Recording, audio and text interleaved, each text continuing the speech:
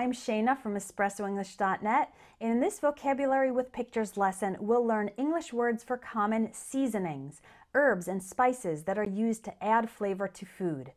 The difference between herbs and spices is that herbs are the leafy green part of the plant, and spices come from the seeds, roots, bark, fruit, or vegetables. I'll show you a picture and say the word, and you can repeat after me to practice your pronunciation. Learning vocabulary with pictures is very powerful because we remember words better when we see an image and not just the translated word. That's why I've included lots of pictures inside my Vocabulary Builder courses. Each level teaches you more than 1,000 words and helps you practice them. Click on the link in the video description for more information, free sample lessons, and to sign up for the Vocabulary Builder. Okay, here we go. Listen and repeat after me. Basil, cilantro or coriander, parsley, dill, rosemary, oregano, bay leaves. Bay leaves are usually dried and used to provide flavor in soups. Cumin. Cumin can be used in the form of the seeds or ground into a powder. Pepper.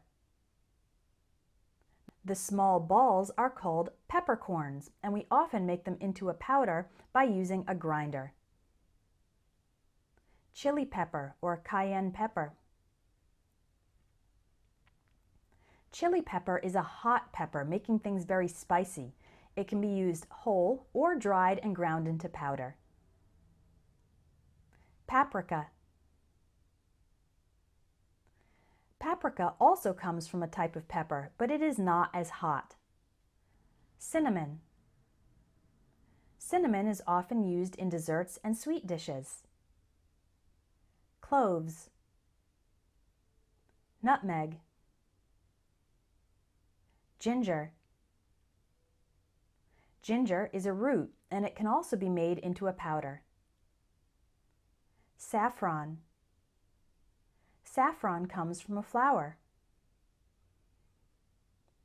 Turmeric. Which of these herbs and spices are common in your country? Which ones do you like or dislike?